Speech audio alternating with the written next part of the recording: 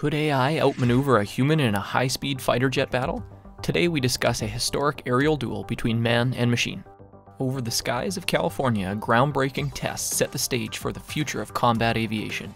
Two fighter jets, one manned, the other one controlled by AI, clashed in a dogfight. The battle happened in September 2023, but the Air Force just released information about it. DARPA, or Defense Advanced Research Projects Agency, who is behind this technology, has been refining these AI capabilities in simulators for years before taking them to the skies. The test marked a milestone in aerospace history.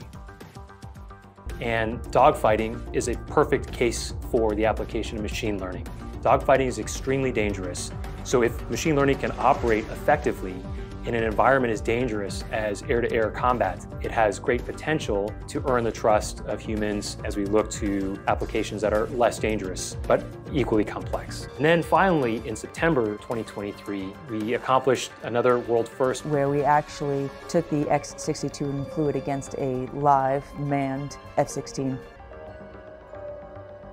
It's very easy to look at the X-62 ACE program and see it as under autonomous control, it can dogfight. That misses the point.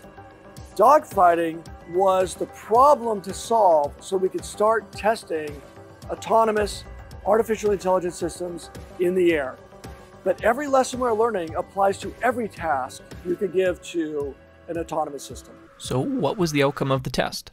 Unfortunately, the military didn't reveal who won. However, they did provide information on what happened in ground simulations previously. For that final event, you had an AI agent against a human pilot in a simulator. They ended up sweeping all 5 matches, defeating the human in that case. Military technology has made a huge leap forward. It will be able to apply these learnings in many other aspects of combat. How do you feel about AI being integrated with military technology? Leave your thoughts in the comments.